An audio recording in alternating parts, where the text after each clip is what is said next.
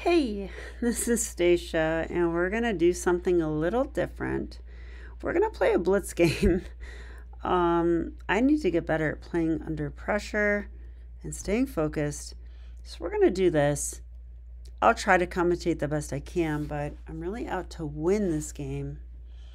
Let's see who we get. Okay, we got a 1673. Perfect. I'll go e4. It's a Caro Kann.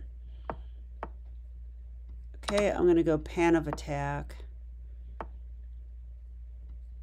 Let's develop with knight c3.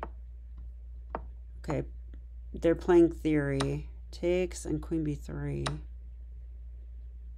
Yep, queen b3.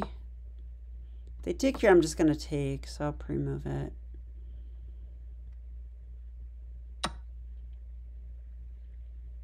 Let's see what they do from here. Knight b6 is a move, I think. e6. Actually, e6 is important, isn't it? Because, like, we're threatening to win that knight. Knight b6, like, stops that. But against that, I'm going to go d5. Wow, they did that. I think that loses, though. Why can't I just take your knight? Seems like this is good for me. I like this. You fork me, I fork you. Everybody forks everyone. Can I go king d1? That's a question. King d1 takes check.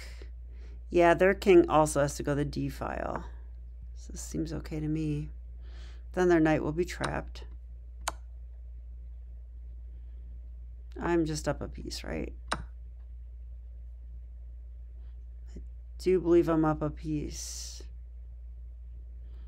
Okay, and we've only used 12 seconds. Okay, my students will approve. They pick on me for not being quick. I don't blame them. I want them to pick on me for not being quick. Okay, what am I doing? Let's go here.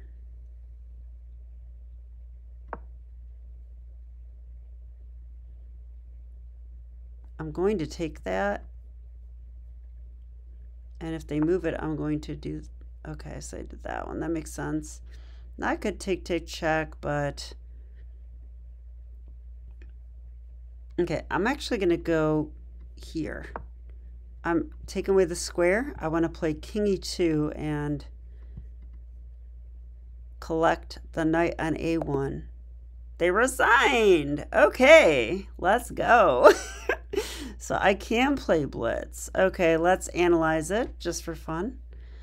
But I think I played fairly well. Wow, I played 92.7. That's like better than my real games. But I had some kind of miss. What was the miss? I don't know what the miss was. Let's find out. Okay, this is all theory. I think that, yeah, I thought this move was a blunder, and it is a blunder, but I didn't even play the best move. There's bishop b5 check. So this is the miss. I should go here.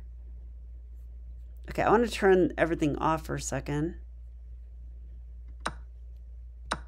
because I just want to analyze it ourselves. Okay, if we go check, they can take, but guess what? We still win a piece that way too. Okay, well, I didn't even consider that. I just saw a free piece. I'm like, let's take a free piece. I did at least calculate everyone forking everything. But if we did this, yeah, they're forced to put the king in front or take, or queen. So they have to take, basically, right? And then we would take with check, and they would have to do this, and then I take here. Now this should be good because we're just up a piece. Yeah, this is in fact it. And then here was still threatening a fork. So they have to go rook d8. And then we probably just move our knight, and that's it.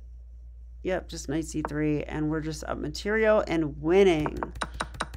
Okay, so I learned that. I mean, I didn't know about that, but winning a piece seems good. So, you know, I'm not too upset about my decision to take that. It is +2. So it did win a piece. Take here, check here. So I calculated this right. I thought king d1 is good. It is good. Yeah, because their king also has no choice but to come to the d file. Now, if that king didn't come to the d file and they could play check and stuff, like, that's a problem. But that's not the case here. Well, I was going to win that rook anyway, so it doesn't really... Not sure what I was thinking, honestly. Yeah, and they did that, and then they decided to resign because we're just up a piece.